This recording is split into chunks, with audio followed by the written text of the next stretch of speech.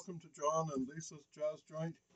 We're going to take a look at a phenomenon that was really part of the big band era. There would be about 30 or 40 guys in the band, and there would be one lady that would travel with them. These dollies, they were all pretty good looking, you can imagine. Anyway, today we're going to be looking at one of my favorites. Her name is Helen O'Connell, and there's a picture of her you can see. Helen was born in 1920. At the age of 15, she and her sister were actually doing clubs and radio programs and so forth. But when she was 20, she joined the Jimmy Dorsey band, and for the next few years, she was recording songs like Green Eyes. Oh, by the way, Green Eyes was one of the milestones in my little career. I was setting up to do some music at the yeah, I think it was in Minot, or no, Grand Forks, and I was just warming up, and a lady about 30, 40 feet away, she jumped out of her chair and she said, "That's Green Eyes." I was so pleased I was doing something she recognized. Anyway, Green Eyes is one piece that she does in duet with Bob Eberley, and it's on YouTube if you care to follow it up. We won't be doing it today. We'll probably do it in the next session. Today we're going to be looking at, if time allows, two songs. If time doesn't allow, we'll do one song. And the song that we're going to be looking at is Amapola. This is our first song, Amapola, and this is all about a pretty flower.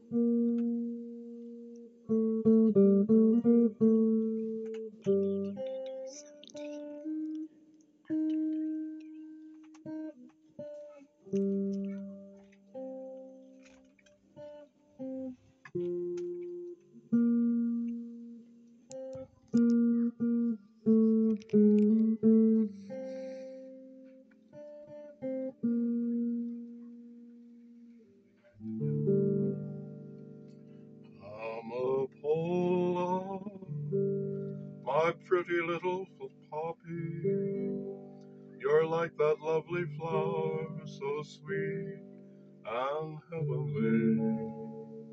Since I found you, my heart is wrapped around you, and loving you it seems to be a rhapsody. Amapola, the pretty little poppy, must copy its endearing charm from you. Amapola, Amapola, how I long to hear you say, I love you. So this is one of the songs that Helen O'Connell did very well. It's a big hit for her. Another tune that we're going to try and squeeze in here is similar. It's a tribute, but not so much to a lovely lady. Well, yes, a lovely lady, but one that is well, what shall I say? She's a man teaser. I'll put it that way. That's the best way to put it, I guess. Hope I haven't done her an injustice.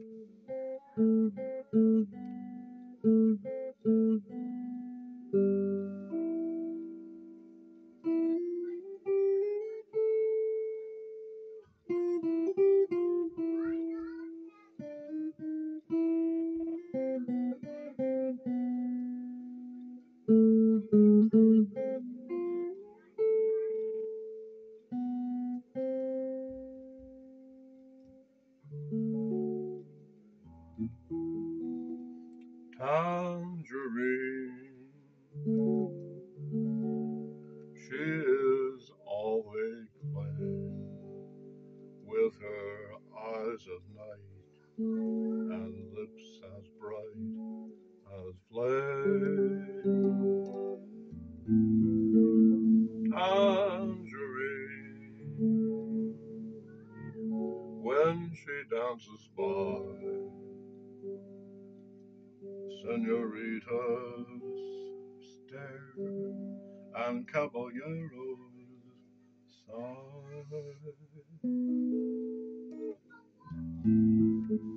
And I've seen toast to tangerine raised in every bar across the Argentine.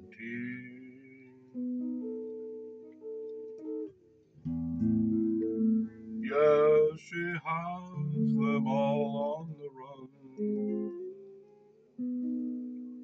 but her heart belongs to just one. Her heart belongs to Tangerine.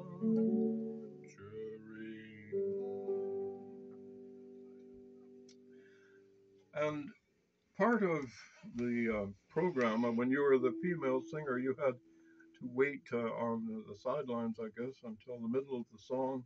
And then very often you were paired with another male singer. And this Helen O'Connell, the next time we meet, I'll give you the rundown on the other part of her career because she moved on to become a celebrity in quite a different way. And the only clue I'll give you is the Miss Universe competition. All right, that's it for now. We wrap it up from Lisa and John. Have a good day. Bye for now.